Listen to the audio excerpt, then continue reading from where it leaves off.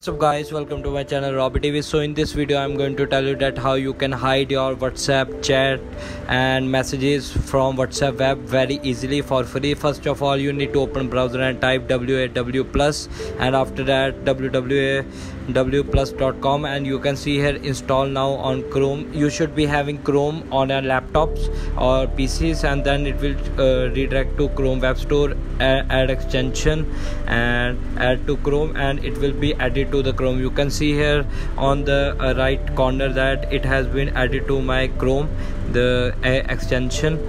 Here you can see WA Web Plus for WhatsApp. And now what you need to do is to open the WhatsApp web and scan the QR code, and all the WhatsApp chats will be shown here. And after opening this, just tap on the extension, and here you can see blur recent message, contact name, blur contact photos, disable read recipient. You can also mark that who is online. It will show green, but a green light here. Play audio message without informing the sender. All these things you can do. You can also, when you open the chat, if you don't want anyone to see your messages, if somebody is sitting beside you, then you can also hide that messages. I will be showing you that how you can hide that messages. And if I have opened this, and now I have to